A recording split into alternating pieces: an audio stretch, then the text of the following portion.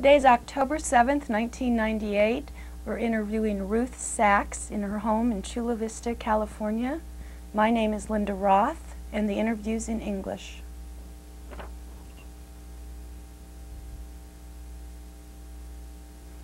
What's your name? My name is Ruth Sax. Could you spell that, please? Ruthsax. What was your name at birth? Ruth Goldschmidt, and with the Czech ending of Ova. Could you spell that, please? RuthGoldschmied, and the ending is OVA. Did you ever have any other names that you went No. by? What's your date of birth? Just a nickname. What was that? They called me Golda. Your date of birth? 7/6/1928. In other words, July 6, 1928. How old are you today? 70. Where were you born? I was born in Moravský Šumperk. That's northern Moravia in Czechoslovakia. Can you spell that, please? MoravskySumperk.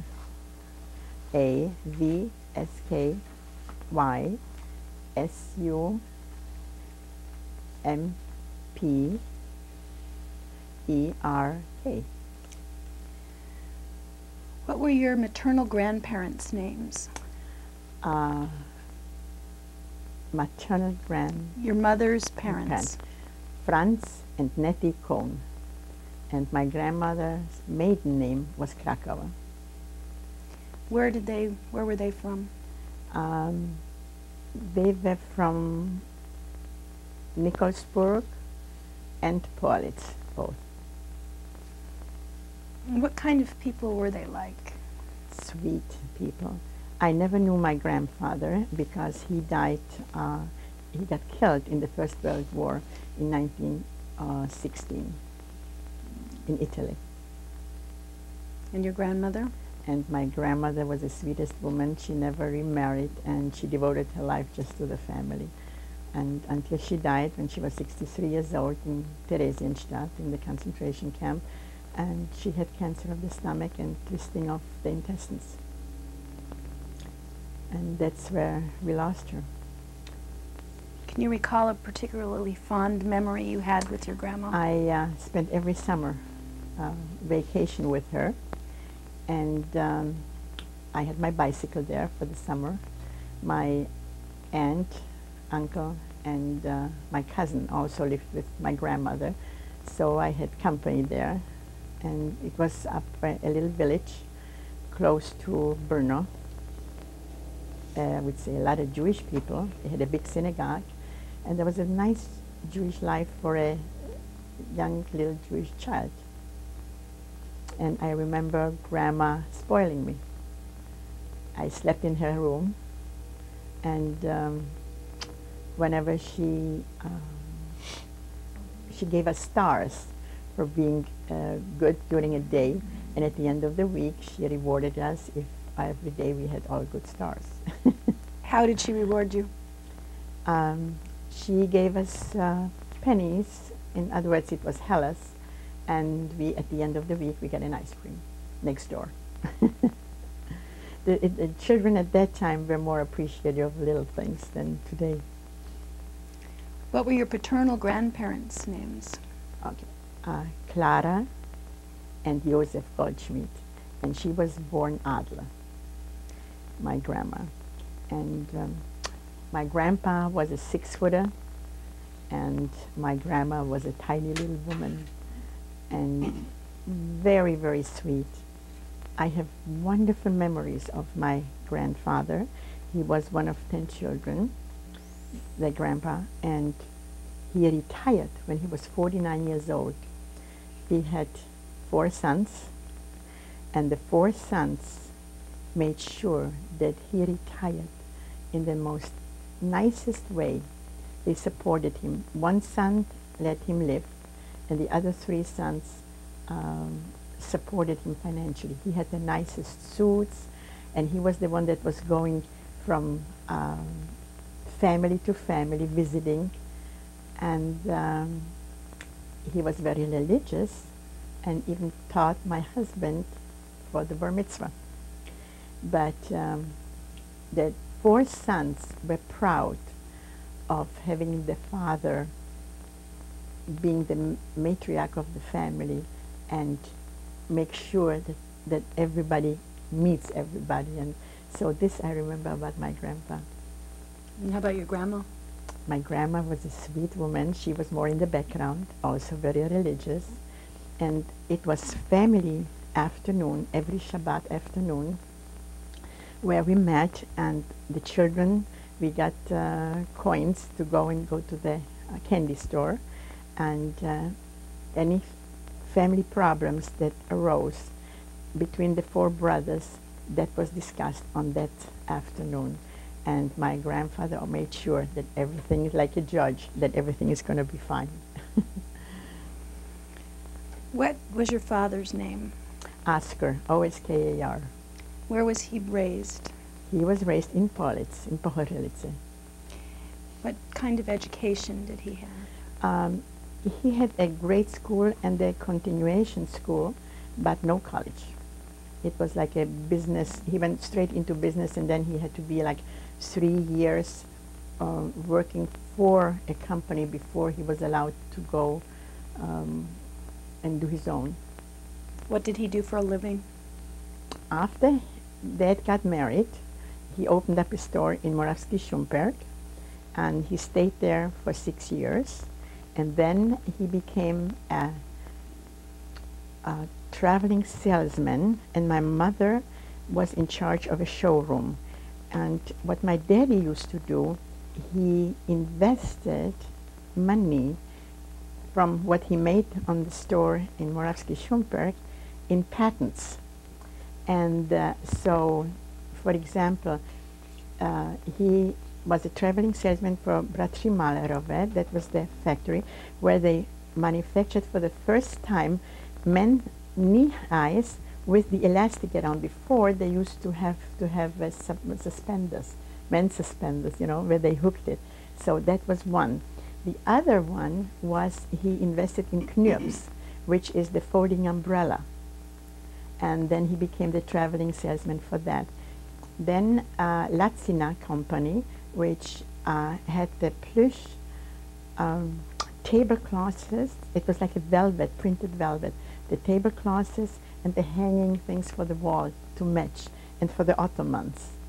And so these were the main products that my father represented.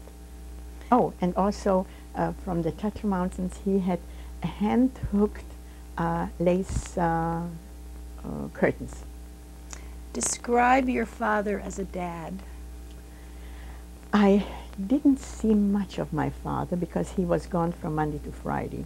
But the little bit that when he came home, he had a lot of friends, and he used to be, he loved to go to a coffee shop and mix with his friends on the weekends.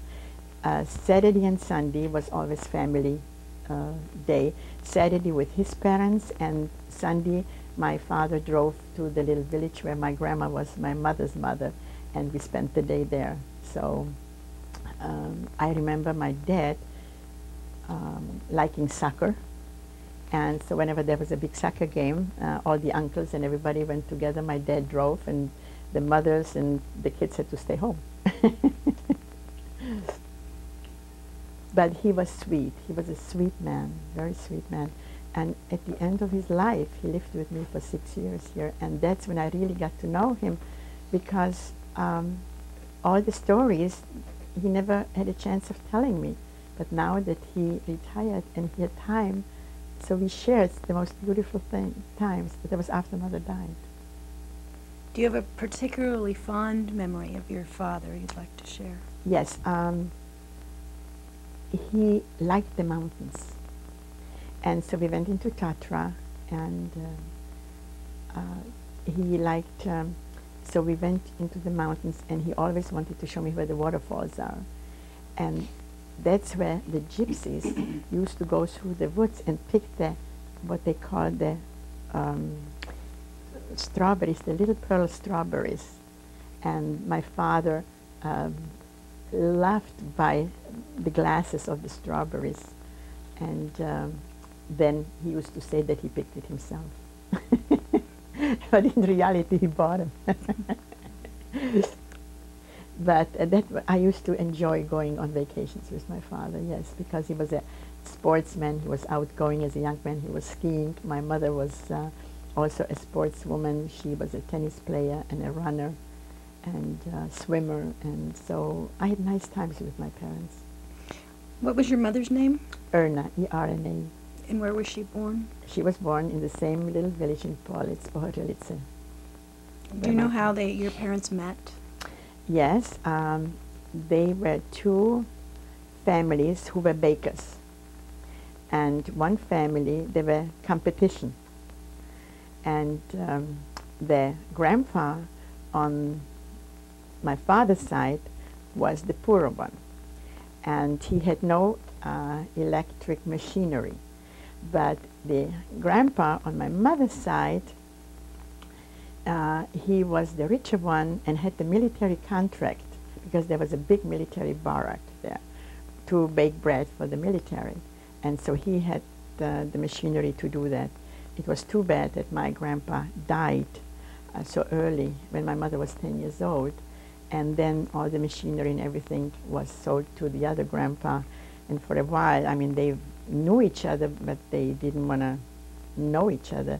But in later years, around when my mom became like 18 years old and so on, and father went against family's advice and started dating my mother, and sure enough, they fell in love with each other. How would you describe your mother as a mother? She was a matriarch. She could sense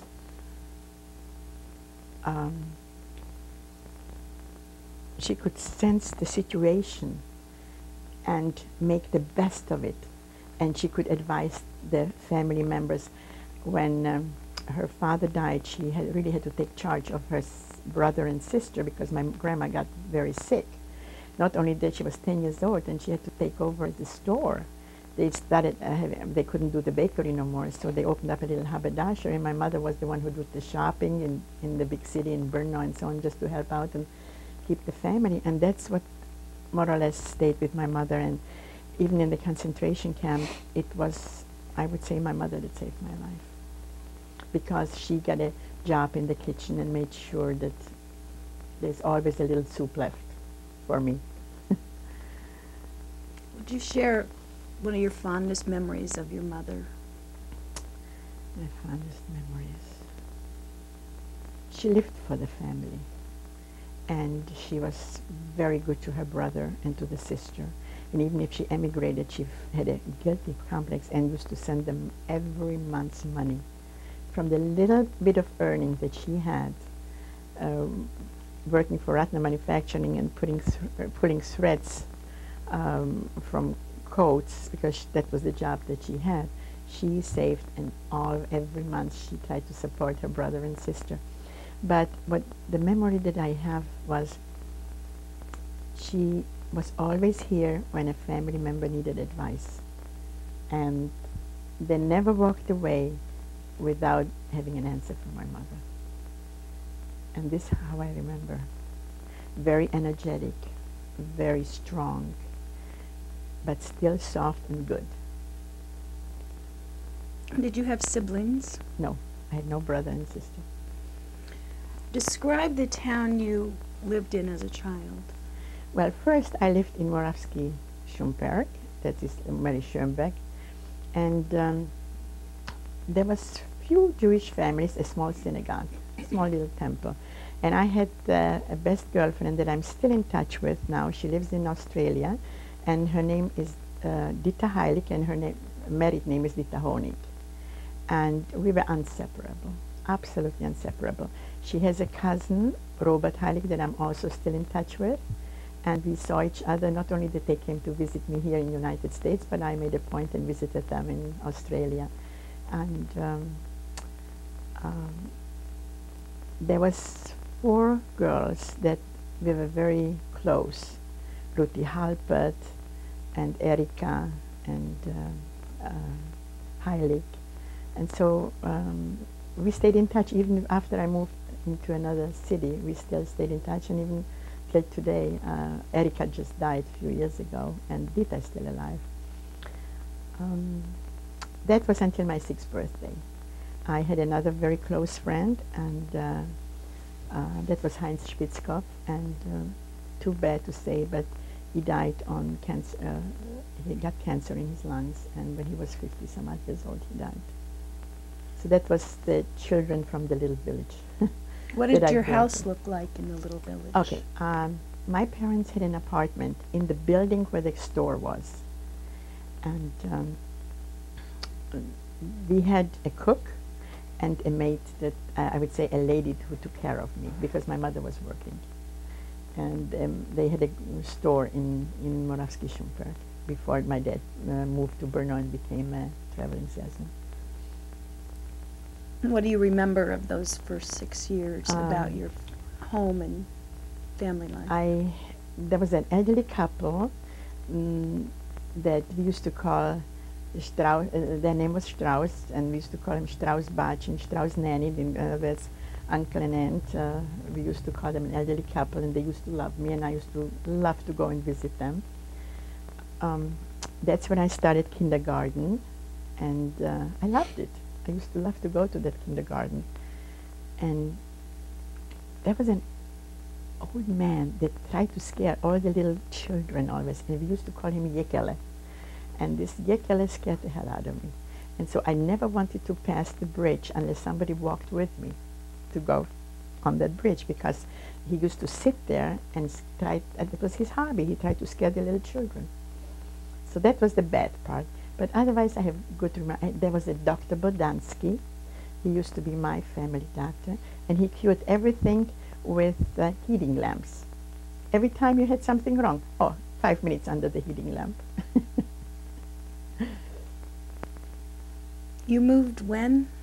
I was 6 years old, in 1934. And where did you move to? I moved to Brno, to the capital of Moravia. And describe your home there. Okay, that was the second largest city, and here we had a larger apartment, and we did not pay for the apartment because it was the factory who paid for the apartment, and at the same time the showroom was there too. So we had a cook, and again a lady who took care of me, and because my mother was very, very busy, and we had extra bedrooms where we used to entertain buyers and things like that. And Dad was on the road during the week. What would a daily routine during the week be for you at that time? As a child? Yes. Okay, as a child I went to school just around the corner from where I used to live, and then my mother, I would say the lady that took care of me after school, she used to pick me up, and twice a week I used to go for religious training. Then I used to go to Maccabi exercises, or in summertime I went swimming and play maybe in the park with other children and things like that. And then in the evening we always had a sit-down dinner where the family sat down with my mother and everybody sat down and had dinner together. That was nice. I was kind of looking forward, and that's when my mother talked. Oh yes, my mother used to do her grocery shopping and everything very, very early in the morning. She used to go to the open market, and afterwards she used to play tennis before she started work. That was in the morning. Can you recall as a child what your favorite meal was? Favorite foods? Schnitzel and rice flesh. And what is that's a veal cutlet and rice with veal. And still do. Did you have chores to do as a young child? I would say later on, when we didn't have the maid no more, but until then, no. Oh, to keep my toys in order, I would say, but that was it. Do you recall a favorite toy? Yes, my teddy bear. And I lost it in Theresienstadt in Auschwitz. But I got another one after the war. How would your parents discipline you? Standing in the corner. And they said, and in case I would not listen or it would get worse, then they're going to put peas on the floor, and I have to kneel on the peas, but I never had to do it. On hard peas. What was your favorite holiday? Favorite holiday?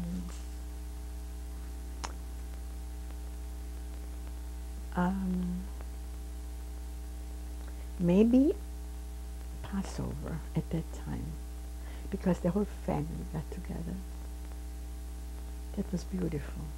And I remember still my grandpa chanting and the melodies, and then always beforehand he tried to teach us certain melodies so we can participate in the service. I think that's what I remember most. What role did religion play in your life as a child? I was not a very orthodox type of a child. My parents were very observant of holidays and things like that. My grandparents were Orthodox. They kept kosher and everything, not my parents, because my parents were very busy. Dad was traveling and Mom was working, and so we always had to have hired help and so on. But they observed to the point where they didn't eat any pork or anything like that, and that's what I was being taught to, you know.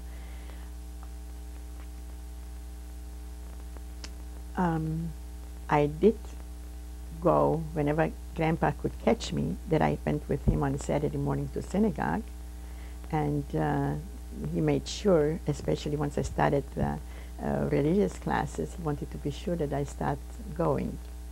And I went with him because as a child, you could, even as a girl, you could be with him downstairs, but if you go with another woman, then you have to be upstairs. So my mother never went, and Grandma didn't go either, so I just went with Grandpa. How did you feel about going? Once I went, I was happy because I had my friends there too. I felt very Jewish all the time. I felt that I didn't like religious training. That was boring to me. But once I learned something, I enjoyed doing it and observing it. I think my parents had to kind of force me a little bit into it. You said you felt Jewish. What did that mean to you as a child? Maybe it was the association with other children who were very Zionistic in a like scout group, where they had this young Zionist group, and that I belonged to. And maybe the association with the other children was my friendship group and circle.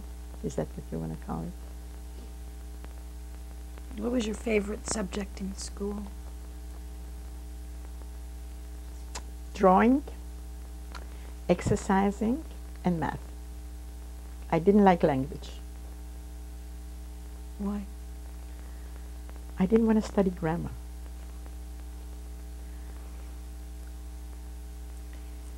Did you have non-Jewish friends? Yes.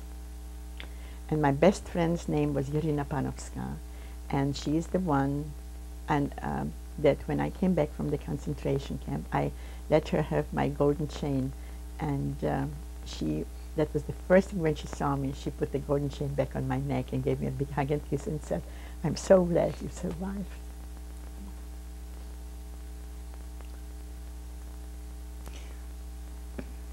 I went to public school my first 4 years until I was being thrown out.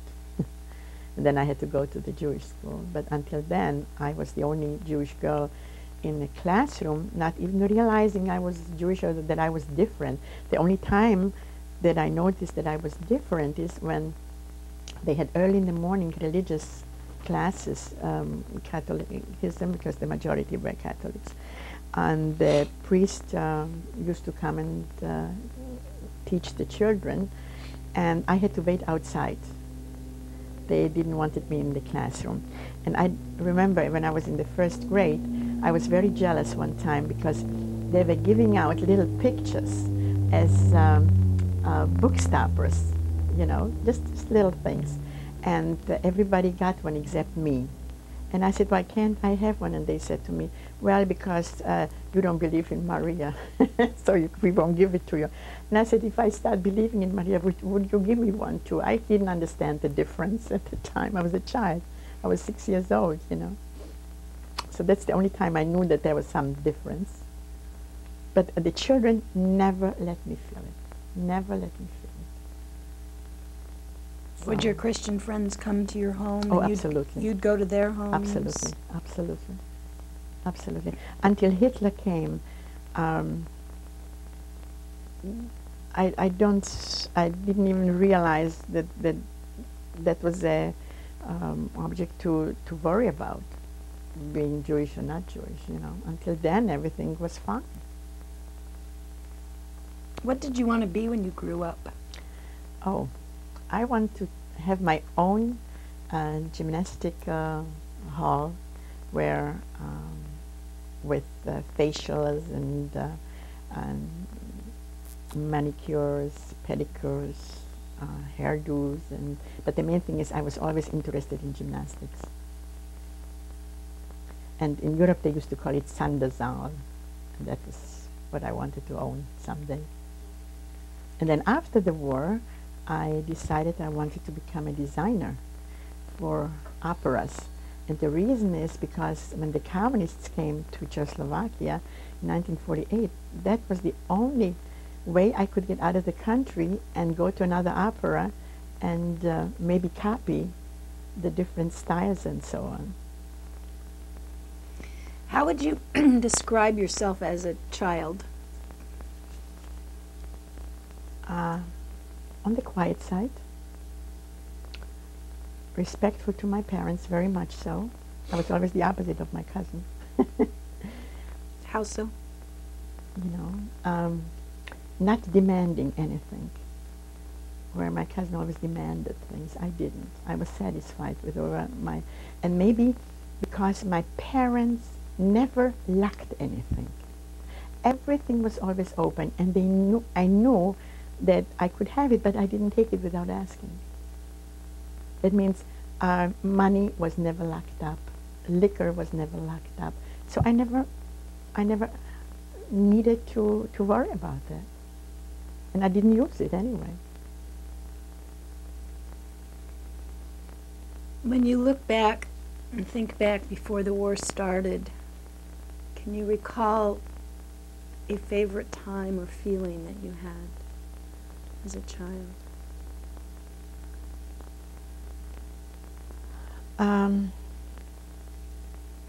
In which regard do you mean that?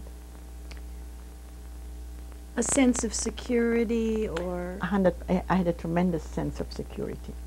I was very safe at home.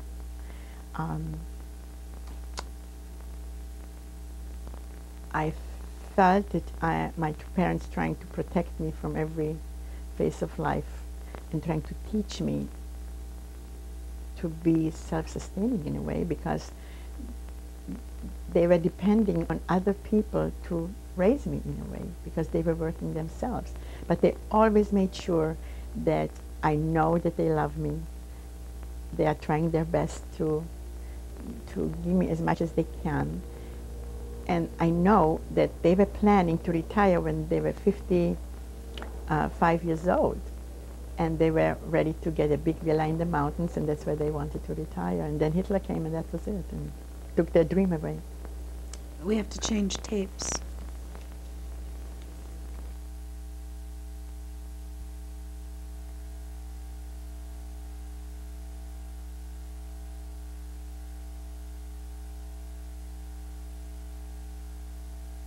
We're describing your life before the war.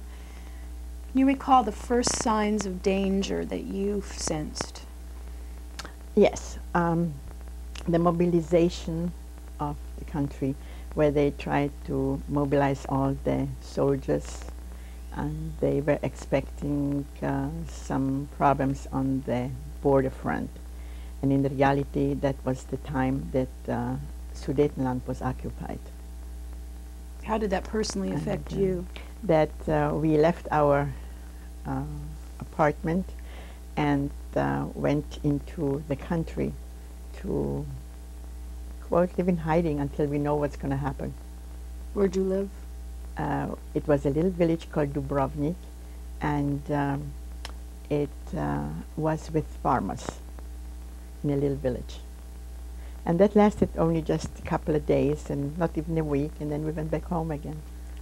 What did you take with you? Oh, just for that, because my father could go back and forth, we just took the most necessary things like clothing and things like that. No food, because the farmer furnished the food and they got paid for it. What did your parents tell you was happening? They were saying that Hitler already had occupied Austria and that we don't know what's going to happen, not realizing that Chamberlain was selling us at the time, that he made the pact with Sudetenland and Czechoslovakia, you know. How old were you when things started changing? 10 years old, I would say. 9.5, 10 years old. And what did you heard of Hitler? Nothing at the time. Nothing at the time. It was blank to me. You know, we were so, nobody thought this is going to happen to us in Czechoslovakia. Who would have thought of it? It was a country of very highly educated people, and they had everything. The middle class was on a higher standard than any other country. Why would we be occupied? Why would we worry about a thing like that? We never thought this is going to happen. And it happened overnight, very fast. So you were out hiding and you came back, you said, in a couple of days? Yes, and everything was fine. Everything was fine. And then later on, Sudetenland was occupied. And my grandmother and my aunt and my uncle and my cousin, they had to leave the little village and had to come to Brno. And my father tried to bring as many people across the border that time. So how do you do that?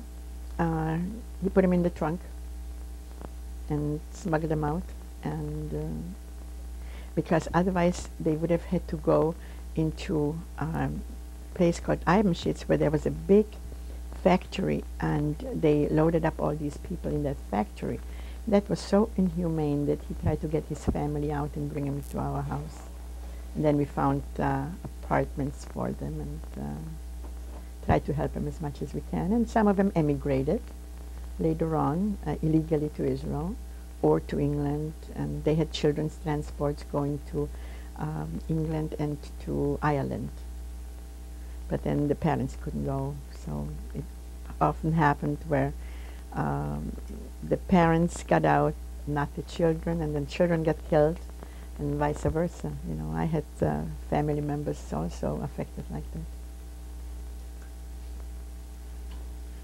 So when your grandmother moved to Brno with your family, then what started happening? Well, then Hitler occupied on the 14th, from the 14th to the 15th of March, 1939 was my mother's birthday. We were told that Hitler is marching further, not only to the Sudetenland, but he's going further than that. And so during the night I was sleeping, and my father woke me up and said, "Get dressed right away and run downstairs. I already ordered a taxi." And I said, "What do you need a taxi for? You have a car." We had a brand new Praga Piccola. And he said, "No, no, no. My car is very well known in all the villages because I'm a traveling salesman, but we need to get out." And we thought that Hitler is going to occupy only Moravia, not realizing that he is occupying all Czechoslovakia, and Bohemia too. So my father wanted to go with a taxi to the factory that he was working for. And people were trying to get out so desperately. And they started knocking on our taxi door and so on. And so my mother and father just jumped in, and at 12 o'clock at night we drove off. And as you went through these little villages, especially Jihlava, people stood with clubs then and started hitting onto the cars, and it was really, really bad. And from where, I don't know how it happened, as we kept on driving, we realized that Hitler is going to occupy all this country. because all of a sudden every house had already a swastika. From where did these flags came from?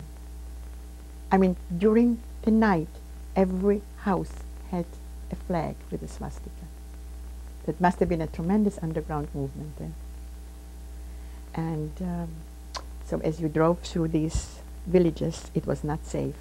And we came into the factory, and the director of the factory had already a swastika on his lapel and said, I am now in charge of the factory, no more the two Jewish bosses.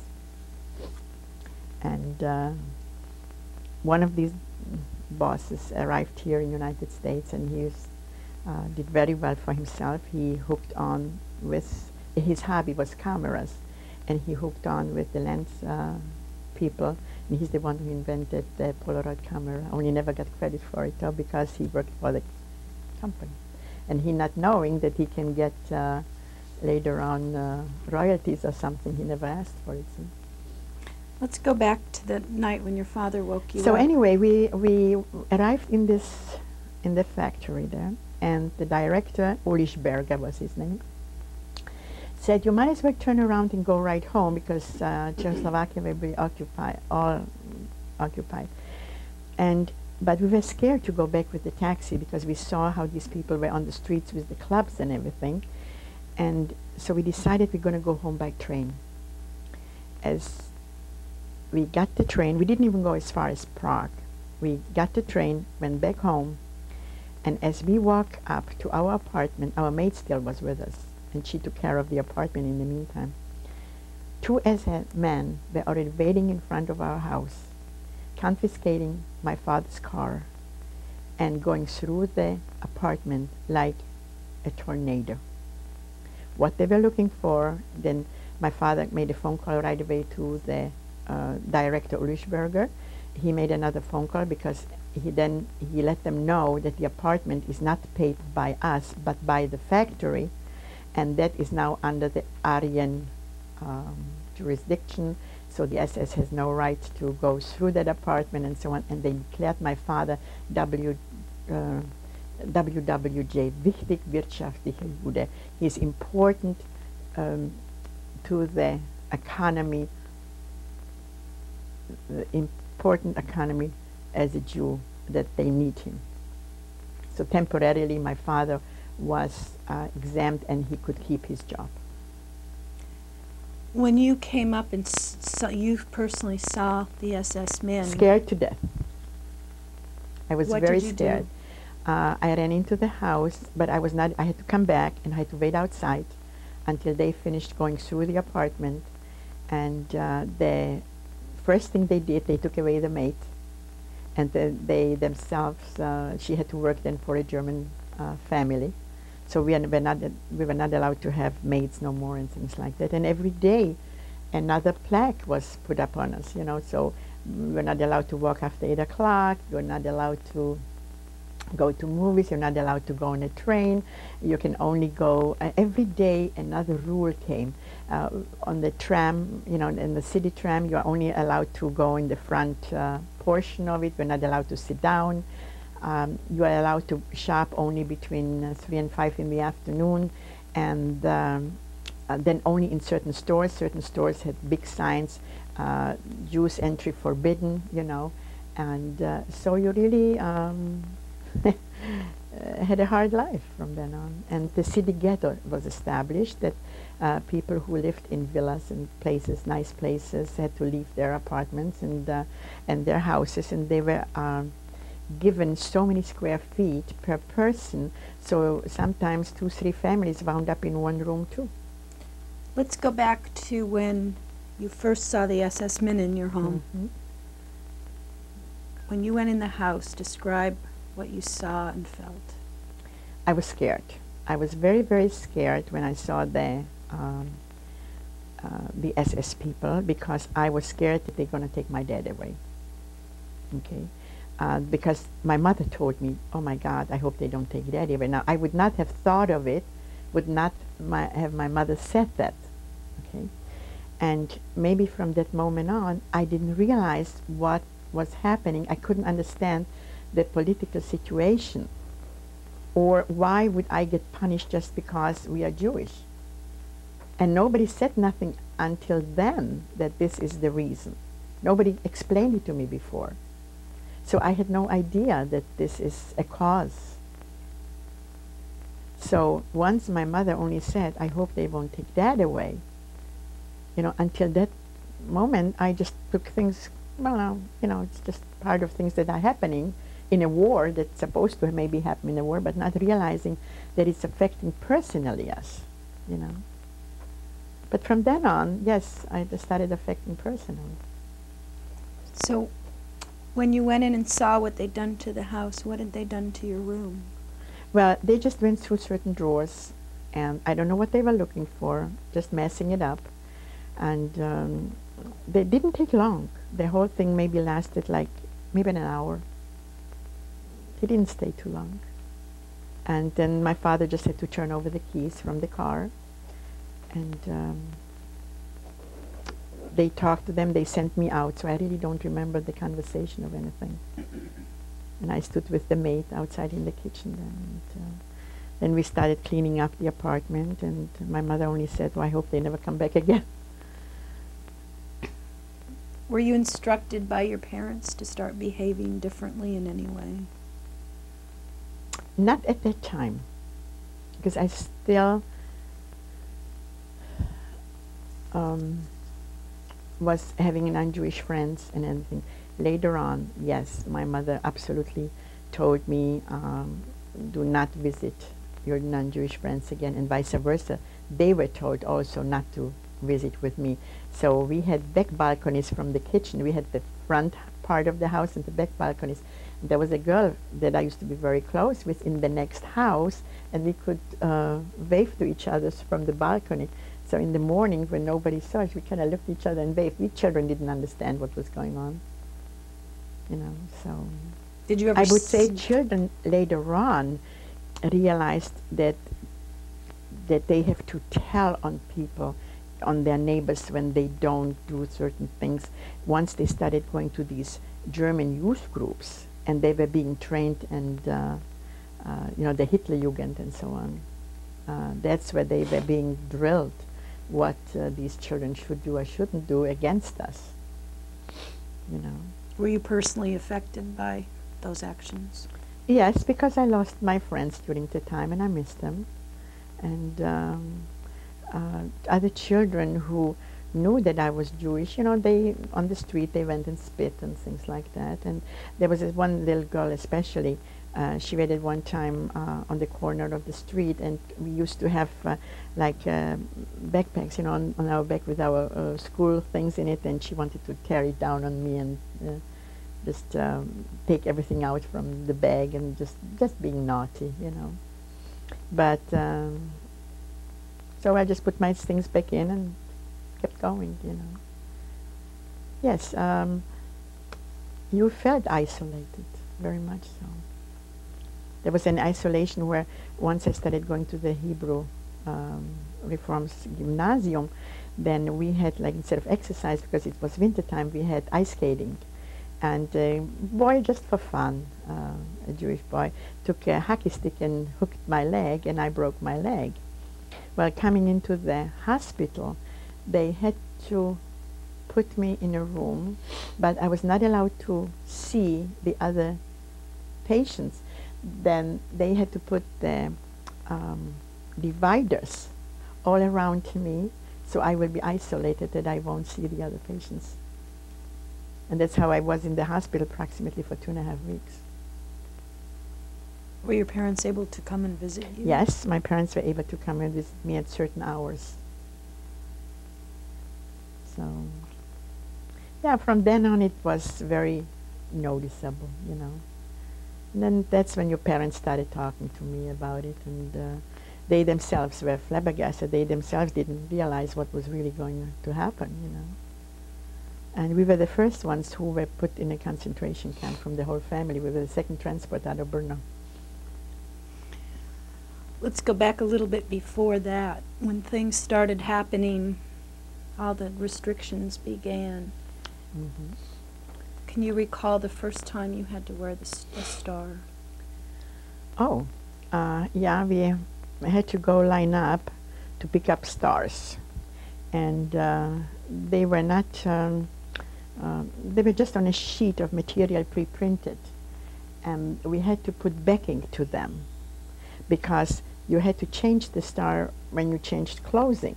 So you didn't want to ruin the star itself, that you just used pins. Or if you had more stars, that they started giving everybody 2 stars. But later on, you could get more. Or when people left, they left the stars behind. So you made deals to get those extra stars, so you don't have to change constantly from dress to dress, you know, because you had a star on your coat, and then in case you take your coat off, you needed a star then too on your dress, you know. So people used to sew the backing onto them so that you could pin them with safety pins in the back of it, you know, just the material, not the star itself. Do you recall the first day you ever wore a star? I don't know the exact date. I don't know, but yes, and I was scared to wear a star because that meant I could never walk again with my friends or anything like that, with my non-Jewish friends. And they could never walk with me because they never wanted to be seen with a girl who wears a star, you know. So, yeah, I felt sorry for myself. And I couldn't understand why this has to happen. And thinking back now, you know, I never really realized, I never thought much about it, but now that I think about it, I was scared to go out in the evenings. And so I had to be home by 8 o'clock anyway, but I don't think I went out after 6 o'clock or so.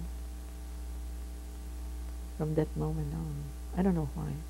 One time we had a maid, a new one, and she lived not too far from Brno, but you had to go by train. And I remember she sneaked me, and we took the star off, and I went with her to visit her parents. And the train was late, and Jewish people were not allowed to be out after 8 o'clock. And I remember I was watching the clock and watching the clock, and I was not allowed to be on the train. And just at the time when the conductor was supposed to come and check the ticket, she sent me to the toilet and said, "Lock yourself up. I'll knock on the door when the guy is past you," you know. And that's all I remember. But she was watching for me, and I did go visit her parents.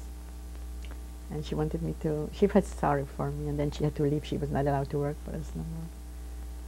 So Christina was her name. What other things began to happen that influenced you personally that you remember? Well, the exercise group fell apart. You know, the Maccabi group, it was not allowed, not permitted. And later on, after a while, the Jewish school where we all were put in, you know, to study, they closed the school. And we had to study 7 children in private homes with an elderly student. And that's until you went into a concentration camp. And that was dangerous because, like, people were watching who goes upstairs and downstairs into the apartment, and so you were scared if more children come at the same time, if anybody is gonna tell on you, you know, and so you were scared of your neighbors because your neighbors were Germans at the time. How were you getting news at this time? Well, we didn't have television or anything like that, so there was newspaper and radio. And eventually you had to give up the radio, so then you had nothing, you know. So it was just word of mouth or people talking. We still had a telephone, but not many people owned telephones at the time. You know, that was just a business phone. And you could own a portable little phone, but it still needed to go into the electricity.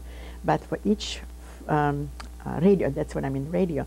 For each radio, you had to pay duty, you know, government duty you had to pay. And so they knew exactly if you had one or more radios in your own home. And then eventually had to give that up too. So communication was not too good.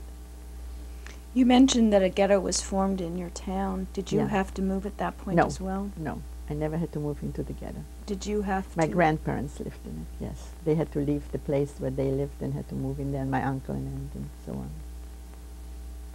It was, they took like maybe 4 or 5 streets and this way and then deep inside, and that was the ghetto then.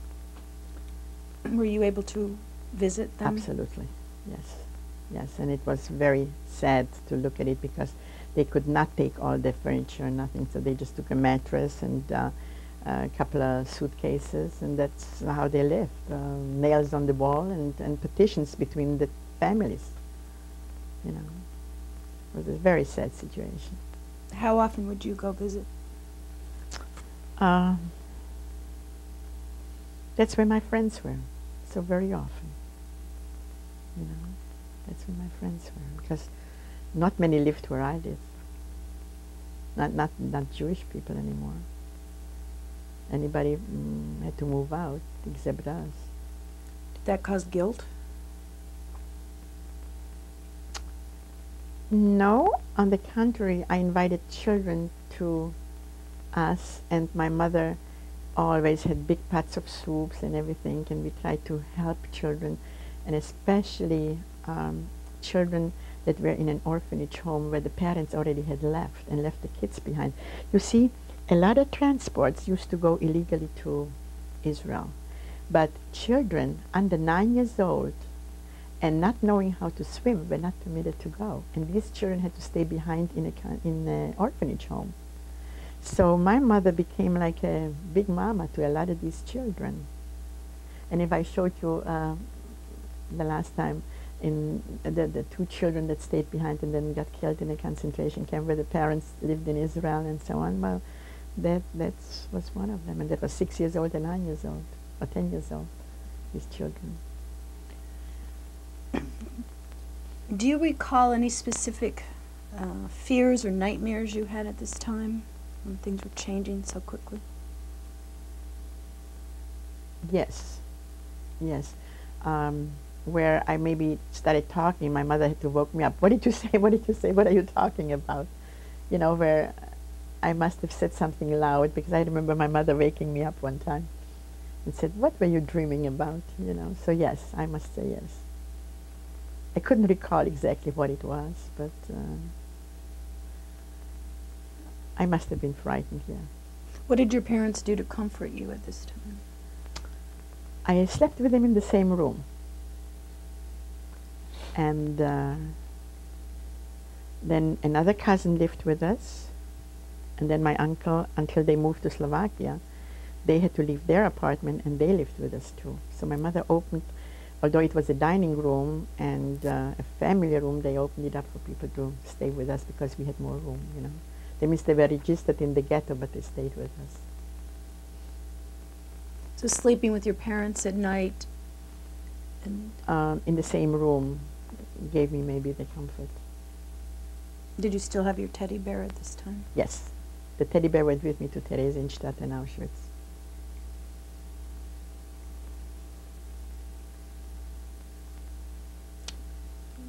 What happened after at that point?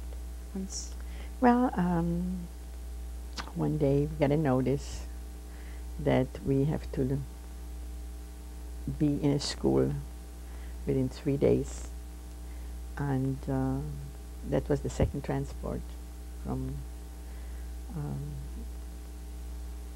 Brno, not knowing where we are going. And so we were in this school, and then on the 3rd day at night, they took us put us in a tram and drove us to the train station, to the outskirt of the train station, loaded up the trains there, and then we were like 2.5 days traveling back and forth, where usually it takes 4 hours from our hometown to Theresienstadt, and they left us out in Bohuslowitz, I believe that's where it was, and then we had, at that time, the train did not go into Theresienstadt yet. That was built later, and we had to walk into Theresienstadt, and there were only 2 barracks occupied. And that was the Sudeten barrack, that was for men, and the Dresdner barrack for women. So as we entered Theresienstadt, we were separated from my father. And at that time, the city itself still had non-Jewish people living there. So we had to help them to be moved out of the city so we can prepare the city with bunk beds and things like that in private homes. In other words, these people were given beautiful Jewish homes someplace else and given jobs and whatever when they left Theresienstadt. Let's go The back non-Jewish people. to when the day you left. Mm-hmm. What did you take with you? Okay, we had 2 suitcases and a big bag, kind of duffel bag. And you took clothing, some food, sardines, bread, non-perishable items. And I remember taking a little prayer book, my mother and I, a pillow,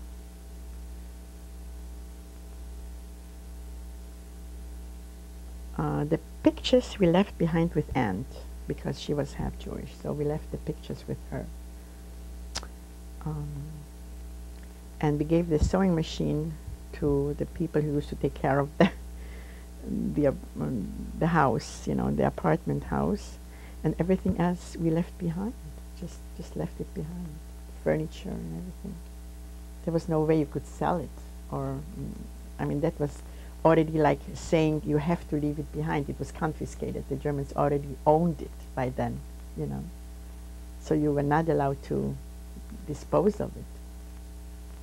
If you had any rugs or dishes or fancy crystal or anything like that, that was, you know, that was understood that you're not going to take this. So. Can you recall which specific clothes or personal items you packed for yourself? Shoes. I wanted to be sure that it has double soles, that in case I cannot have it soled. I was scared that, because I was always a big walker and so on. So the minute I found out that I'm going to be put in a concentration camp, I remember I took the shoes and have them double soled. And I thought if I had put in my boots, I had put a zipper that I sewed in myself from the inside, and I thought if I take a couple of marks with me, that's going to save me, or maybe that I can pay off somebody, but it didn't. And coat, because it was winter time, you know, so you had to take warm clothes. And I remember that I put on a lot of clothing so I don't have to carry it, you know. So we, I remember putting sweaters on and dresses, and then even underneath I had a pair of pants. But then, going into the school, I didn't dress up like that. That was from the school, not knowing if we're going to keep our luggage and so on. Going to the school, I just had like a pant skirt, a blouse, a sweater, coat, and boots. We have to change tapes. Yeah.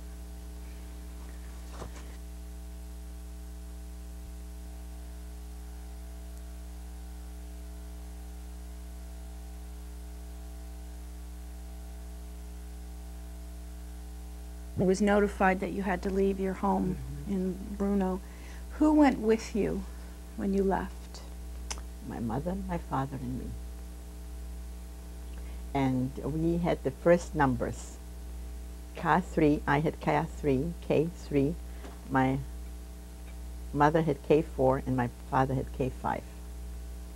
So we always, when we had to line up, we had to be in the first row, not knowing what's going to happen to us. So that was scary. What did your mom and dad tell you was happening then? They didn't know themselves. They did not know. We did not know where we are going. Nobody told us we're going to be winding up in Theresienstadt. And we knew that the transports were going from other city to Poland. And that's what we were scared, because we used to send packages to Poland, 2-pound packages before, where people found out our name, and especially those that already had left from Austria and Germany. somebody gave him our name, and so my mother used to send packages, and she says, "Oh my God, I hope we're not going to wind up in the same places like these poor people, you know." And so she was kind of worried, what is she going to do in case I'm going to be hungry? What does a mother say to a child, you know, and things like that. How old were you at this point? Well, I was not quite 13. Let's see, 13. Yeah, 13.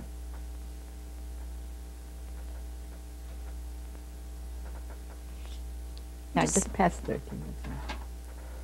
Describe what happened from the time you got to the school and arrived.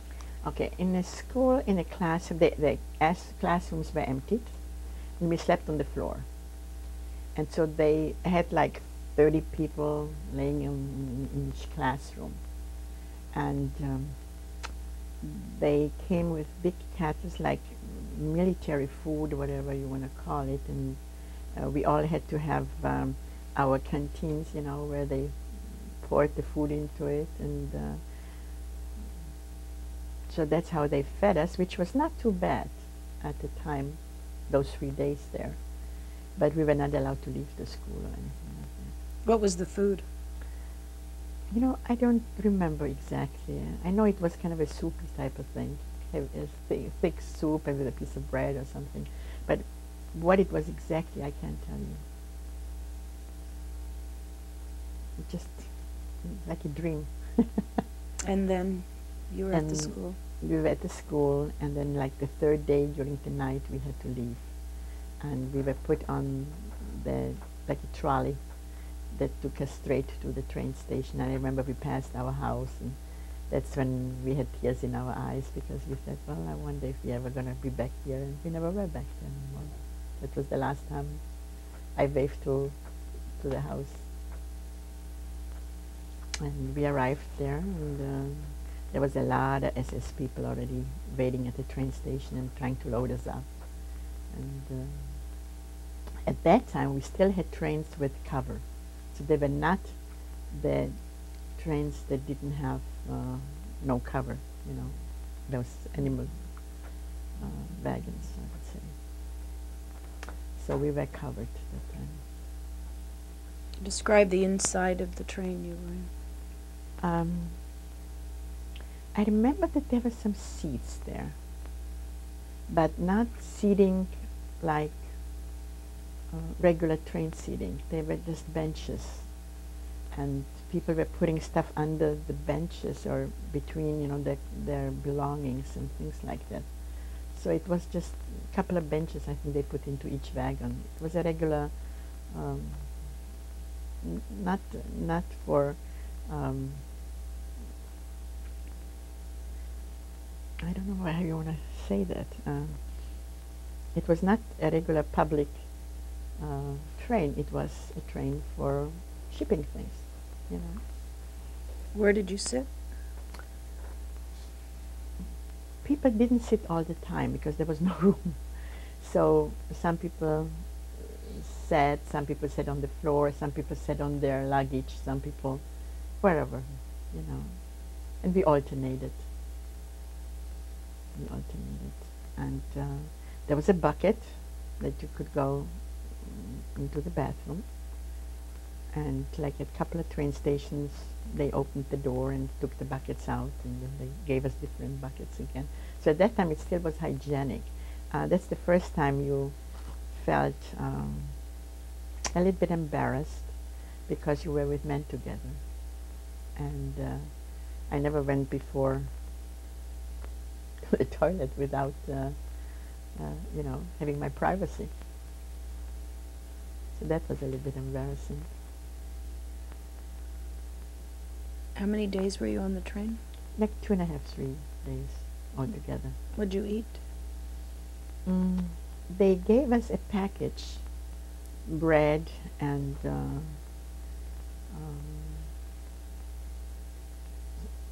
I don't remember exactly what it was, some kind of a cheese or something. They gave us a package to last us for those couple of days, you know.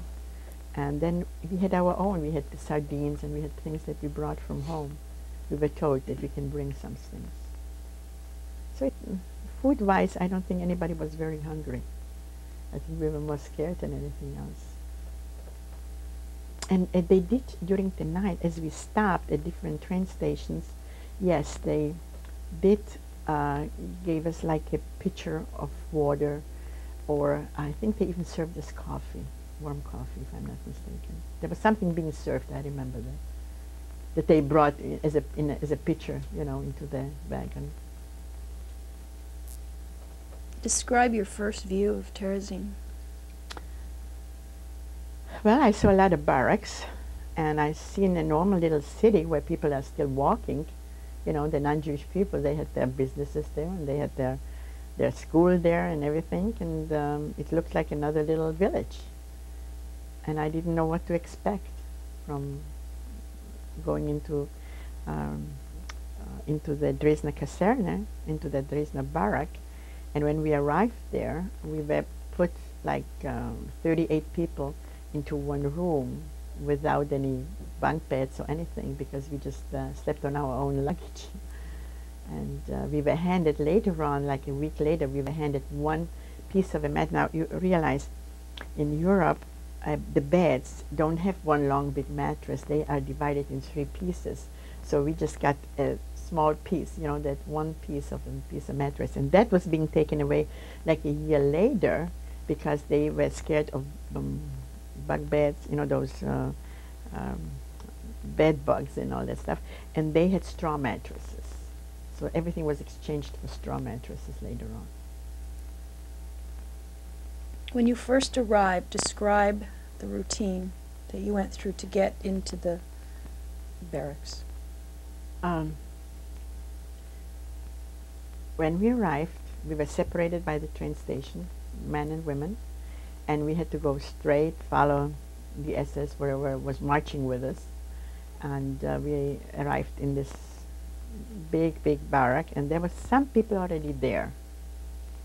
And the first day, they fed us cooked, very dirty potatoes that were not peeled. And my mother screamed and went to the German that time, not realizing that she can even get hurt or something. And she said, "What are you doing? Do you want to have an epidemic here?" And, you know, an epidemic not only will kill the people that are being in a concentration camp, but also the overseers might pick up the epidemic from them.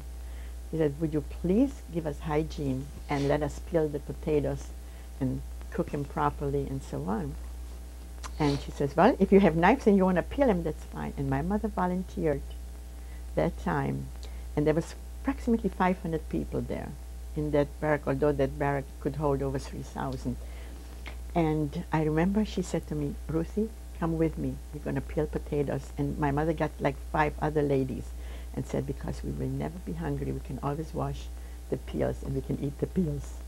I mean, that was her philosophy. And the German then, there was a cook. There were 2 cooks there. And they were quite mean. Although they were Jewish, they took it upon themselves to be very rough, you know. And they didn't like the idea of my mother wanting to have a clean kitchen and clean everything. But my mother talked to the German overseer that time, and he hired her to be in that kitchen. So then later on, they opened up another kitchen upstairs because more people came in. So my mother became, for the downstairs kitchen, in charge. And that was a big help to us. That was really a big help to my father and to me and to my family, because if there was anything left over, at least we had a chance of getting it, you know. Did you have contact with your father? Yes. How? My father stayed until 1943, I believe. The end of 43, he was separated from us. Until then, he was in disinfection and working again, bed bugs or people that came with lice, you know, and things like that. So that was his job, in disinfection. And we saw him After his work, almost every evening. Were you still in barracks, or were you? Oh, that was during the time we were in barracks. No, we did not see him. That was after Theresienstadt was clear of non-Jewish people. Do you And it was open then. Then you could walk through the city and you could visit with each other after work. Did you move to a different, out of the barracks No, to a different no, place? no, we stayed where we were. My father moved, yes, into a little house where instead of like 30 people in a room, then there was like 5 people in a room. And the disinfection department had their own building, you know. I forgot to ask you, when did you arrive in Terezin? Well, let me give you the exact. Well, it was in the end of 19. That's right, 1941. Okay, so you arrived in 1941, That's right. and your mom immediately got the job in the kitchen. And I did all kind of other jobs in the meantime. I helped peel potatoes. I was distributing mattresses as new people came in. I was sweeping the corridors.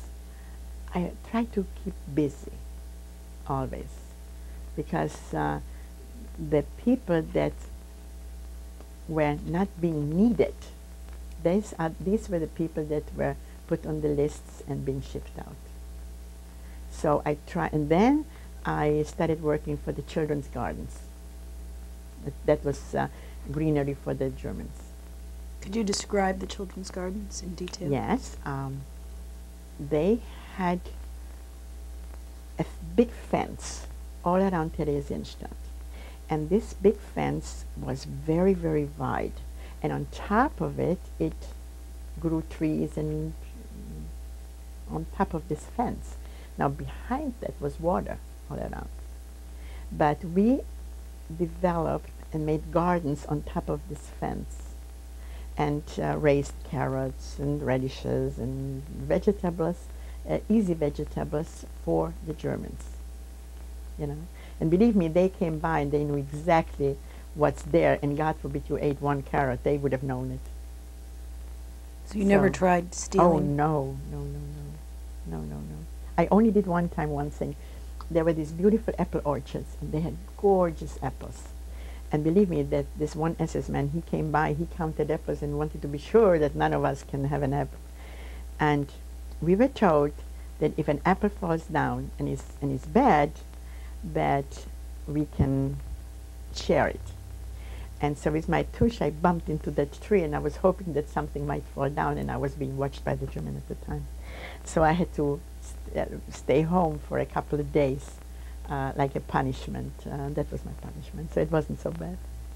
That's the punishment the SS gave you? Me, right, that I was not allowed to go to work for a couple of days.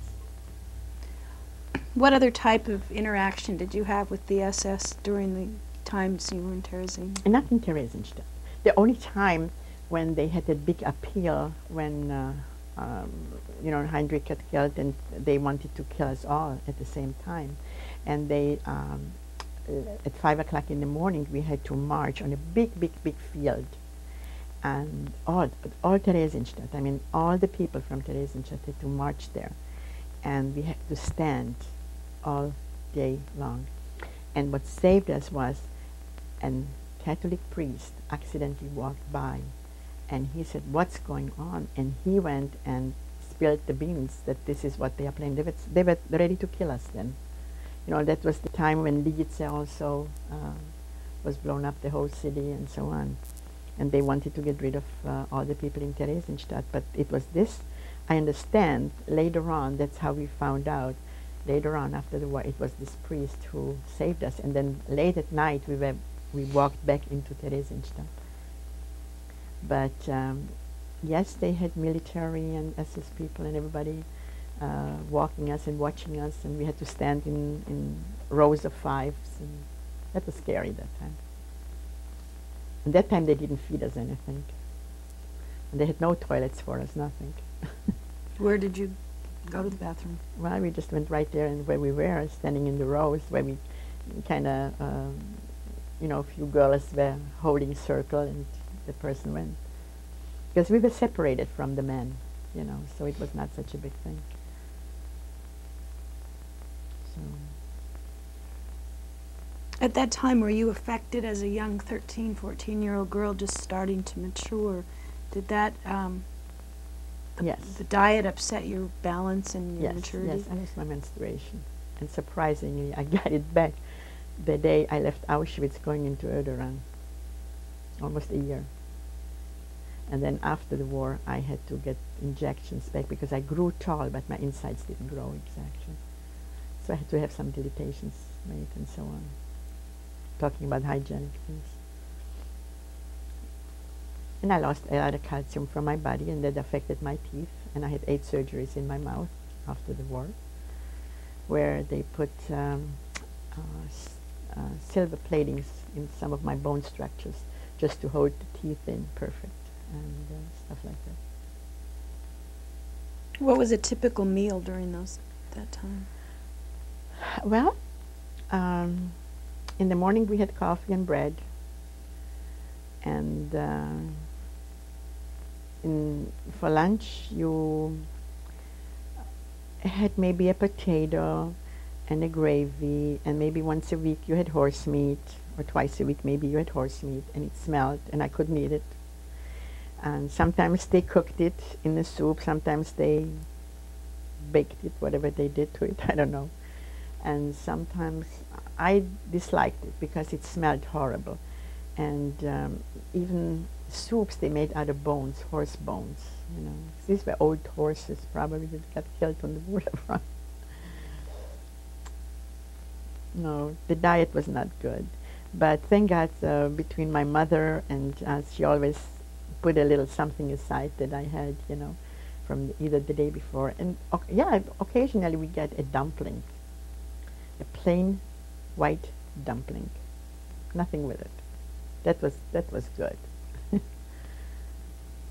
What types of social or cultural things did you get involved in there while you were at Terezin? With my friends in my age group. Now, I slept and I stayed in Theresienstadt in the Dresdner barrack with my mother. And then we got into a smaller hallway that we partitioned and made it into a room for 5 people. But all the other children had to go what they call L14, the Czech children. The German children then went to L410 and so on, and then they had a boys' school where the boys were housed and so on. And the children were separated from the parents.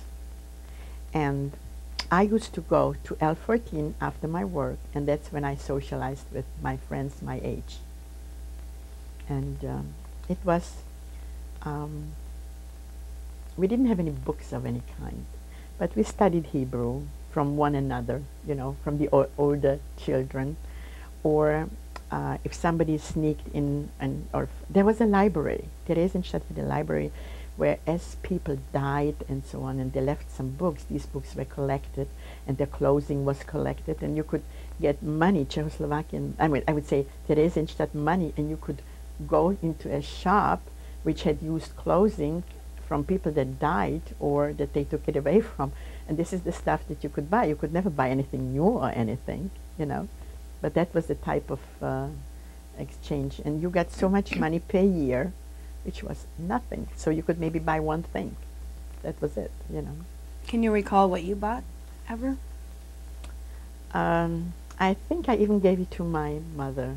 I don't ever remember buying anything, because my papa's cousin, Herta, she died on typhoid in Theresienstadt. She worked in the place where they sorted things.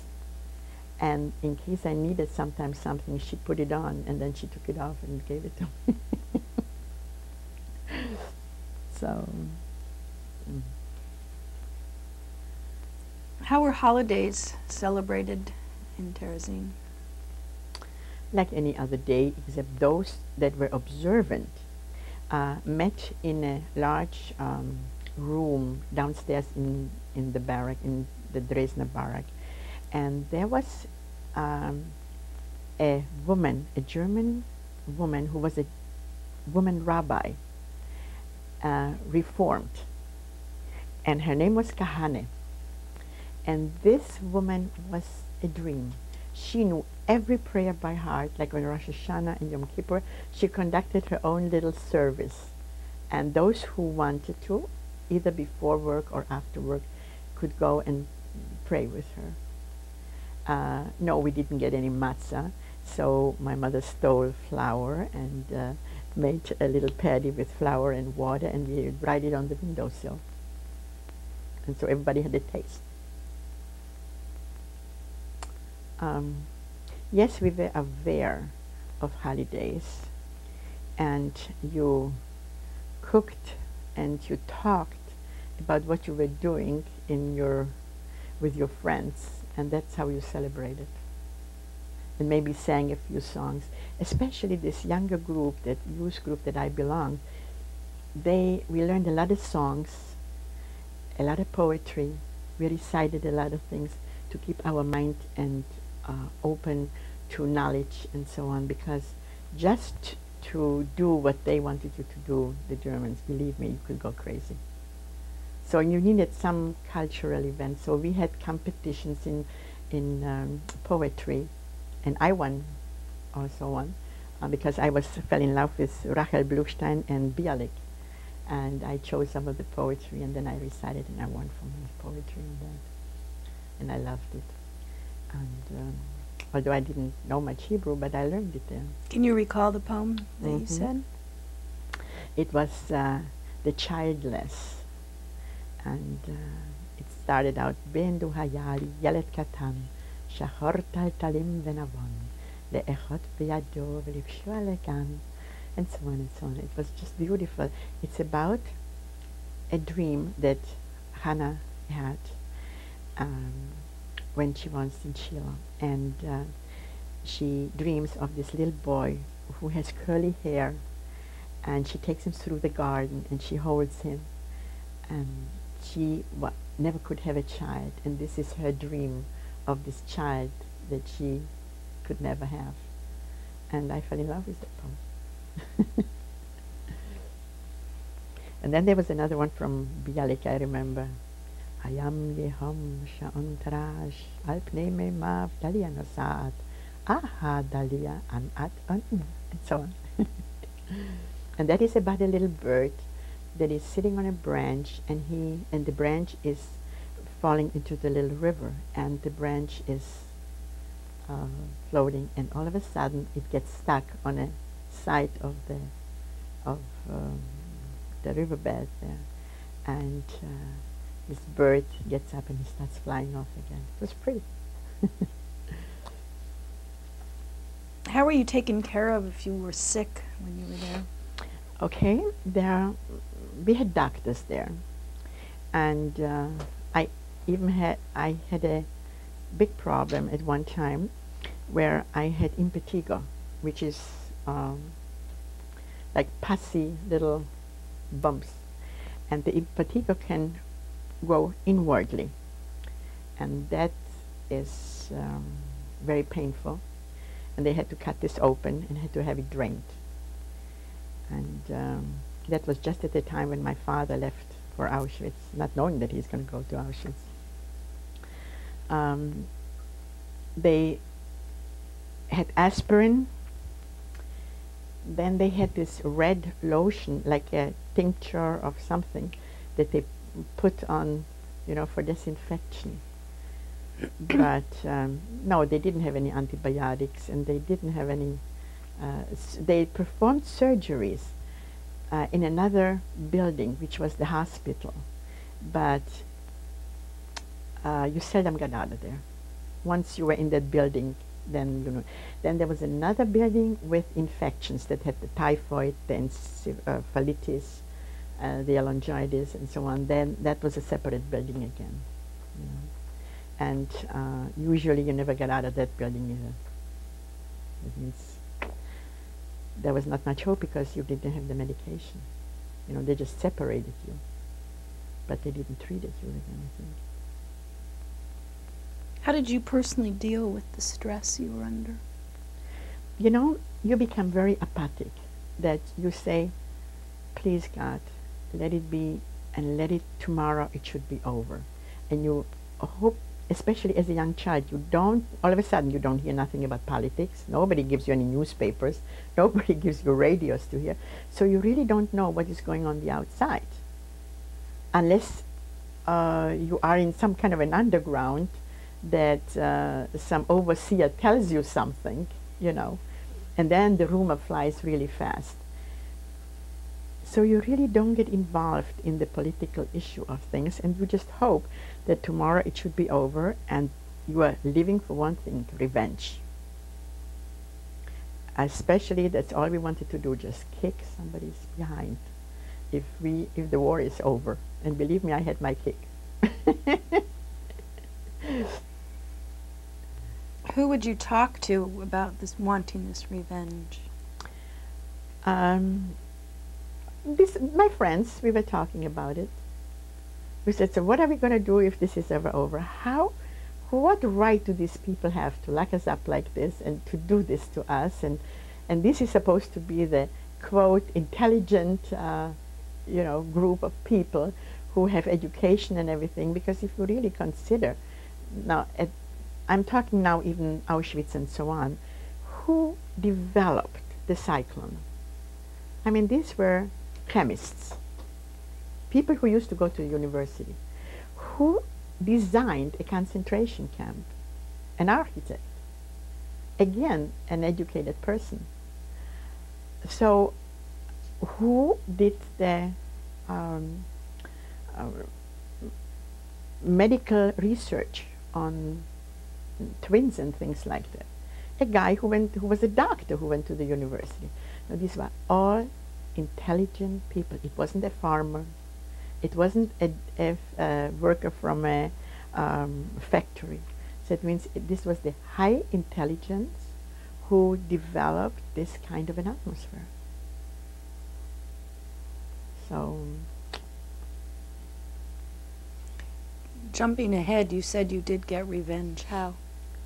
well, after the war, all the Germans were gathered, and they had to leave Czechoslovakia. And I remember in Theresienstadt, I was not allowed to get out because I was in the typhoid quarantine that time. So we ran out, and as one of these transports went by, a couple of us, we ran out, and we just killed them. That's it. No, I never had revenge of killing anybody. No, this not. I never believe, I never will own a gun, and I still don't own a gun, and I don't believe, I say, if God wants me to die, then he'll make sure that I'll die, but I will not contribute by fighting over something like that. And I never had the urge to kill anybody. No, this not. Let's go back to Terezin. We have to change tapes.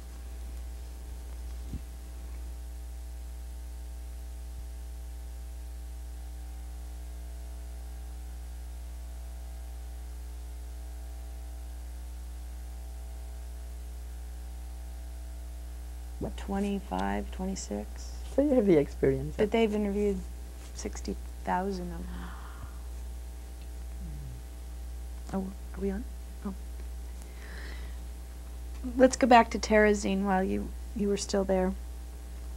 When you think back, what memory just stands out the most about that The time? friendships that I made. The support we gave each other. Those that survived and still can talk about it, we are closer than a brother and a sister. And we stay in touch with each other. And I think for me to overcome any little problem, this was the most important thing to me. The support that we gave each other. Either if one of my friends, the parents left, or the father left, or the mother left, and the child felt alone, or like in my case, when my dad left, the friends that I had that supported me to overcome this, I believe this was the most important thing to me. How? And I had friends, not only girls, but I didn't have any boyfriends that I dated or had affairs with or anything like that, but the friendships that we developed as friends, boys and girls, that was unbelievable. You know, how we cared for each other. Then I believe I also mentioned to you that I joined a group called Yatomeket, the Helping Hand, where we gave outreach to elderly people and those that were sick, that we went into the rooms, and those that were bedridden, we changed their and loosened up their straw mattresses, tried to give them a little bit extra food when we had it, and washed their clothes. They couldn't get up no more and do it. And when they were put into a transport, especially the elderly, they always got rid of those first, and the people that were crazy or we tried to help these people. And maybe as a group that tried to have this group that tried to help, that was like a outlet for us where we helped each other too, you know. So we felt good by doing something good. You said your friends gave you a lot of support when your Yes. father left. Can you Yes. describe to me what kind of support? They came and visited with me in the evening, because I was just after this little surgery that I had, and I was kind of feeling low because I had this impetigo that needed surgery, and I couldn't go to work at the time. And very soon afterwards, I would say, at the end of the year, then I was put into the concentration camp to go to Auschwitz, you know. So, but in this time in between, a lot of them also left and were put into to Auschwitz before me. And but, for example, we tried to help each other when we were packing and leaving. So if another friend left, I helped him, and then they helped me when I was leaving again, you know. So it was understood that we are here for each other. But mostly just coming and getting together and talking. That was the main thing, because that's all we had left. Did I see anybody commit suicide? Yes. Did I see people jumping from the upstairs when they were desperate? Yes. Did I know somebody like that? Yes. Who? There was a young girl that I befriended. She was from Holland, and she was living then in Germany. She came to Theresienstadt, and just a couple of weeks before, her parents were taken away, and she was all by herself. And one day in the morning, I'm going for my breakfast coffee, and all of a sudden I hear boom, and sure enough, right next to where we were standing, she jumped from the second floor. And I found out later on who she was, and I didn't even look, you know, at the time. But yes, the same thing happened in Auschwitz, where they had the electric wirings. You know, my mother was ready to run, and unless I would have stopped her. So we kind of the mental support that you need a group whom you can give mental support and who can give you the mental support. So it works both ways, you know. And I would say that people who did not have this, they, I am sure, suffered more loneliness, scariness, depression, and so on. Describe the day your father left.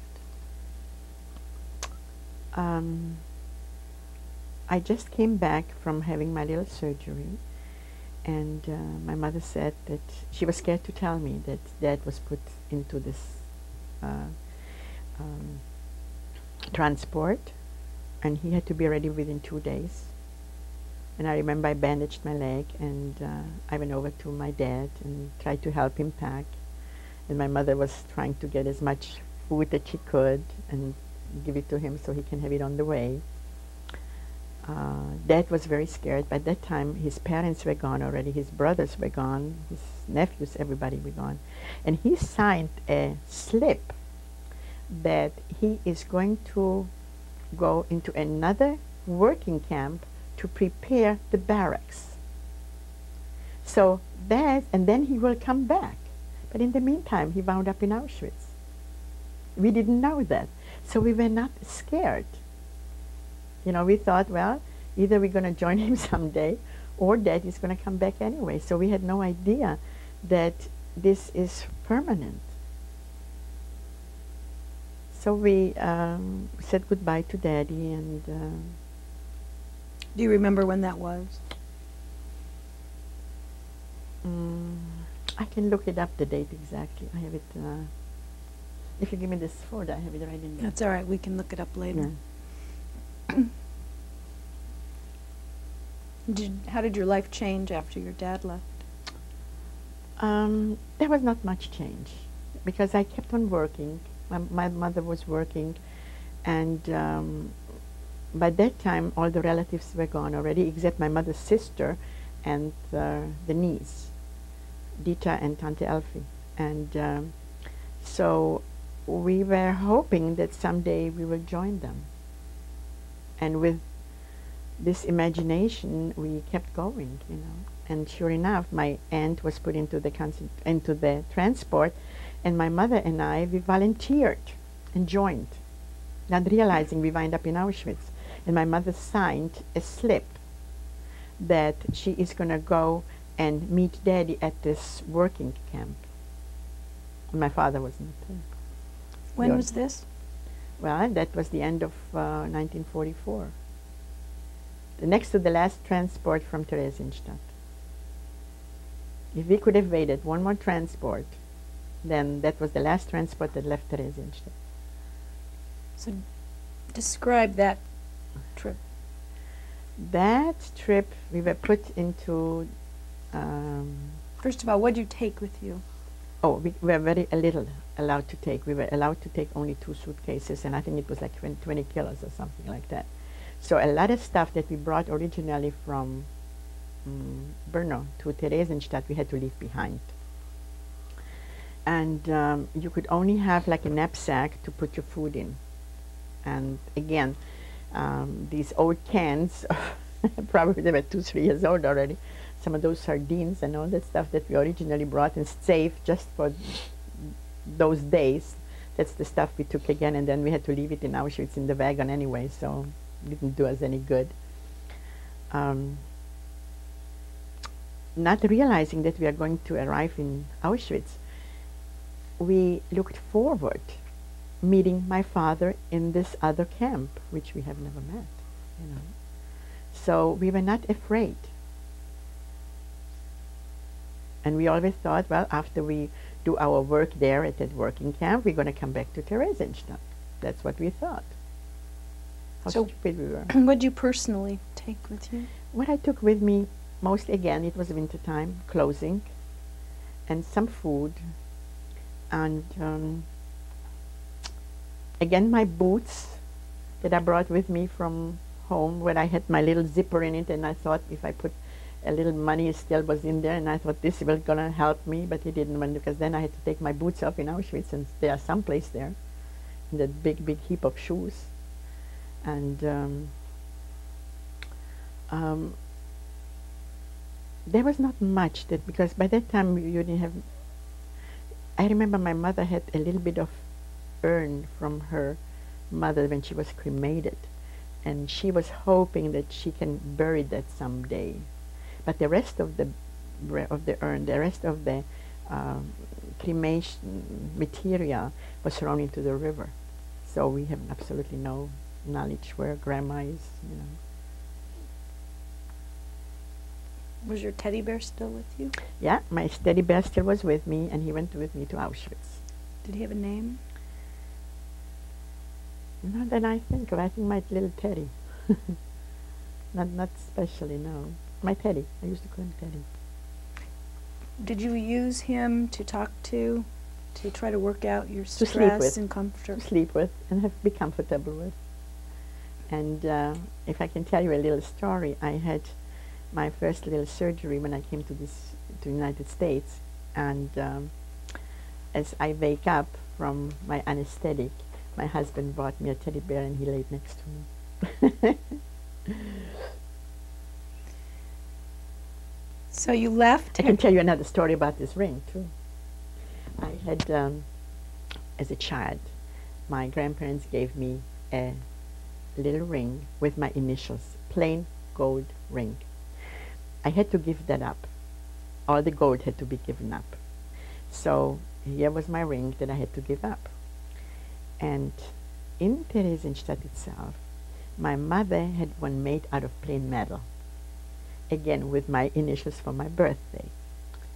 That ring I had to give up in Auschwitz. So I didn't have my ring again. So on my 60th birthday, my husband says to me, "What would you like for your birthday?" And I said, "Kurt, if I could just get a plain little gold ring with my old initials to put on my little pinky, I would be the happiest girl." Well, we went to Benjamin's and we ordered the ring.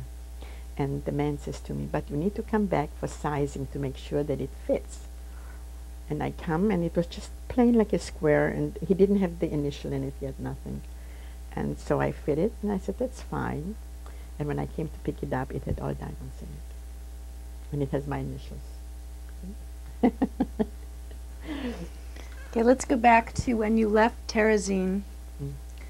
Describe the trip. The trip was a couple of days again, and they were shoving us back, and I mean, we had no idea where we are going. Absolutely not. At one time, we were very close to Auschwitz, and they put us back again and drove us who knows where. And so it was open, those open wagons. So we really didn't. No, wait a minute. This time we didn't have the open wagons. We had the closed wagons. And we really didn't know which directions, because they were going during the night this way and then back again. And so it was like 2.5 days, which usually takes maybe half a day to go from Theresienstadt to Auschwitz there. But finally, we arrived, and some Jewish workers that had to clean the wagons from the spills and from people, they came, and one recognized my mother because he used to be in Theresienstadt, and he said to my mother, "You make yourself older, and your daughter has to make herself, you make yourself younger, and your daughter has to make herself older, because anybody above 18 and anybody below 38 will go into a working camp, but anybody below 18, anybody above 38 can go and go to gas chambers." So we had no idea that they had gas chambers there, and that they had, things like that. So we didn't even believe it. And all of a sudden, the second, third day, all of a sudden we saw smoke. That's when we realized, hey, we are pretty close to what the man was talking to us, So on the way from Theresienstadt to Auschwitz, we had no idea where we were going to be going. And we were looking forward to go into the working camp where my father is going to be. Not realizing that there was not a thing like that. So we were not scared, no. And whatever, we were before in a wagon, so we just have to be in a wagon and just have to, hopefully it won't last long, You become very non-caring, very non-caring. You don't think like 20 years later now after the war, you think, my God, what did I go through that I even could stand it? It dawns on you, but at that time, it didn't dawn on me. I don't know why, because I was so, we've seen so much, we went through so much, that we just lived for the day that it's over, no matter what we have to go through, because you had no choice. What could you do? We couldn't fight back. We didn't have guns. We didn't have nothing. They had everything and we had nothing. So, well, anyway, we arrived in Auschwitz. We had to leave the wagons, and that's when we met the famous Mengele, Dr. Mengele, for the first time. a good-looking guy with a baton, like, and he only looked at you smilingly, and some of them he asked how old you are, some of them he didn't ask, and he divided you right in and there, and not realizing who is going to go where, why, or why you are being divided, and so on. So at that time, there was 200 women from that particular transport of 1,000 that were chosen. Now, there were some men also that were chosen, I think 100 men, if I'm not mistaken. But women were 200 from the 1,000 people that were chosen to go on the good side. The rest of them went on the bad side. Mothers with children, elderly people, people who maybe needed a cane, or things like that. Or some of them couldn't get out of the wagon because they were so sick. They just were taken off the wagons right then and there, you know. And so our luck was that we were taken onto the good side, not realizing that you are being chosen already. You found that out later. Well, when we came to this big, big hall, we had to undress there. And who showed up was Dr. Mengele again. And so you were shaved completely. Your hair, your underarms, your below. And what they did, they had low benches. And you had to spread your feet, and you walked through the benches, and these women were laying there, or men, and they had shavers and shaved you. And then they poured petroleum over you as a disinfection, which burned like hell. So you had no hair. I didn't recognize my mother. I ran to another lady because I thought that was my mother too. And there was two ladies, this other lady, Mrs. Lackman, and my mother. They looked very similar, and they later on were taken for twins. And they worked both in the kitchen in Theresienstadt, in Erderan. And they both survived, and I'm still in touch with the daughters from this lady. They live in Australia today.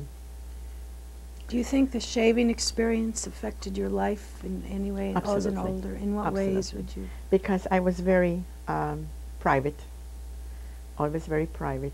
And here you stand in front of so many 100 people, and you have absolutely no privacy to yourself. And you were thinking, who are these people who gave them the right to do this to you? You know, what rights do they have? And you like to fight back, but you can't, because you are naked. And a human being that has no clothing, even Adam and Eve had a fig leaf. But in this case, you had nothing. So you are being stripped completely of your feelings, of your, more or less, your dignity and everything.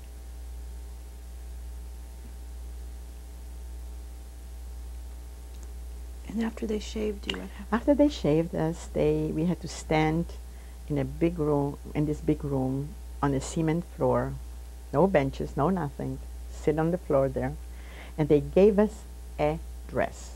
This was winter time. They gave us a summer dress that they took away from other people.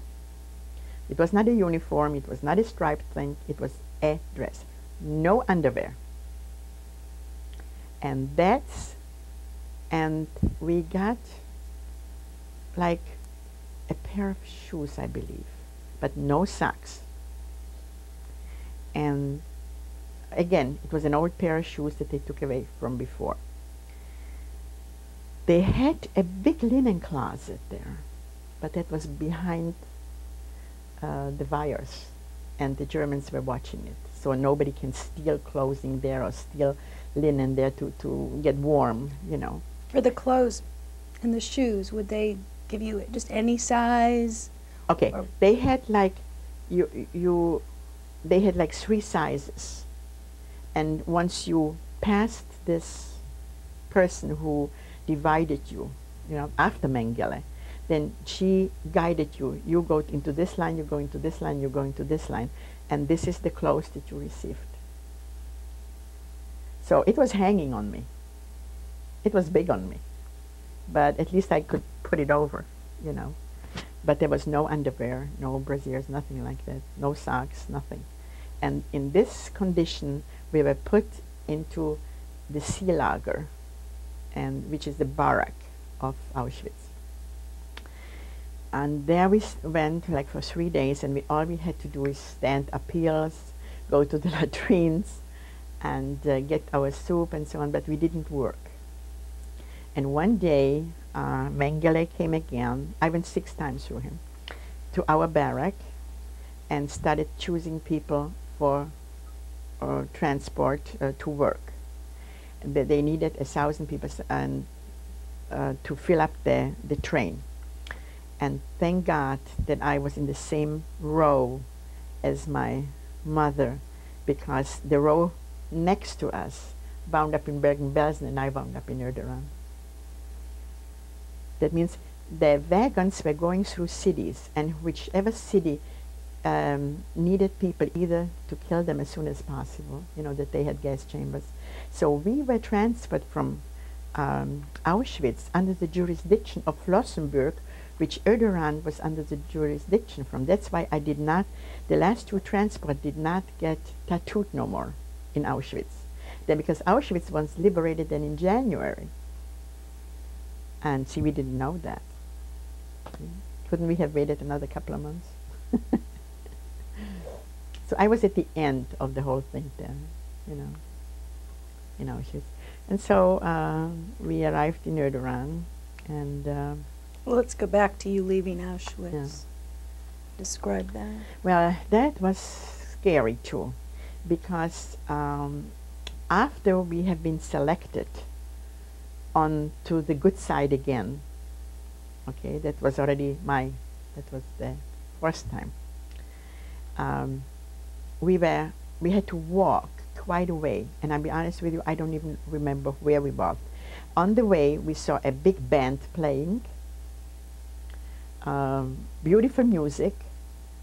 Then we saw another women walking, a group of women walking, and then we were put into this room, and the showers, there were showers, and the people started screaming because they said these are the bad showers. This is the gas chamber. And Had you known about gas chambers? well, by that time we were told. In Auschwitz, we were told. And so I believe a lot of people started praying and saying Shema Yisrael at the time, because we didn't know what we expected. And all of a sudden we get this cold water, but so cold. And we get hot water and cold water and hot water and cold water. But at least people started screaming out of happiness by then. And what they try to do is to see if you can stand this. Because mentally this is damaging. Especially if water keeps on dripping. You know, if it hits your tip, and let's say you get drip, drip, drip cold water, and all of a sudden you get drip, drip, drip hot water, you know. And then you get a real shower, really hot water. So they played games with us in regards to this shower bit. And they turned it off, and you went into another room. How long were you in the shower? Oh, at least half an hour. At least half an hour. And I really can't tell you. It could have been more. It could have been more. And you go into this other room, and you breathe a little easier because you hope, this is over, you know. But you're not being handed any towels. You are wet, completely wet. But you don't have hair, so nothing has to dry on you. You know? So now you have been handed a pair of panties, another dress. Again, you went through this dress bit, and you got a coat. So my mother said, you know, we got a coat. They are planning something else with us. And sure enough, we had to line up by 5 and walk quite a way, and they put us into the open cattle cars then. And I always 100 in each. And so we were, which Erdogan is between Dresden and Chemnitz. and closer to the Polish border. We were traveling back and forth and back and forth, and everywhere they stopped, they dropped off a wagon. So just before we went to Erdogan, we were in Bergen-Belsen and dropped off a wagon there.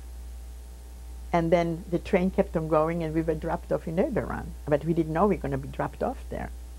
So we were only hoping that wherever we are being dropped off, they shouldn't have any gas chambers or something that they kill us, that we can go and being dropped off in a working camp. That was, because the war was slowly over, and the Russians and everybody was closing in, and they were trying to liquidate places, you know. So we were scared. We really were scared that they're going to get rid of us either, or they're going to shoot us right then and there. So anyway, we wound up in Erdogan, and we had to get off the train and walk past the train station on the opposite side under the viaduct. We had to walk under supervision of dogs and 16-year-old boys, because the rest of the men were in the military. And some of the SS people that got hurt. So there was an elderly man that had no hand no more, and you know, some of these SS people who got injured, so they were the overseers now. And we walked, and it said Kaiserzwirnfabrik. That means Kaiser's threat factory. But in reality, it was an ammunition factory. And the ammunition factory didn't have enough electricity going into the factory for the heavy machinery, that they needed us, another 200 women, to come in and help with laying cables and putting in new electricity through the streets, and the streets were all frozen because it was winter time. So I wound up in the Außenkommando, which is the out commando, and we did get uniforms, and my mother was the inside, working again in the kitchen. She always got herself into this. How'd she get into that? And she told the lady that the German supervisor, that she would, if they need anybody in the kitchen, that she has the experience of cooking for 3,000 people, which she did have from Theresienstadt. And the woman said, oh sure, now that there's more of us, you can come right in. And that's how my mother got into it. My mother had an open mouth, and she always talked. And she volunteered for the things where she could feel she could benefit from it. And I must give her credit, and that's what saved us more than anything else. We have to change tapes. Mm-hmm.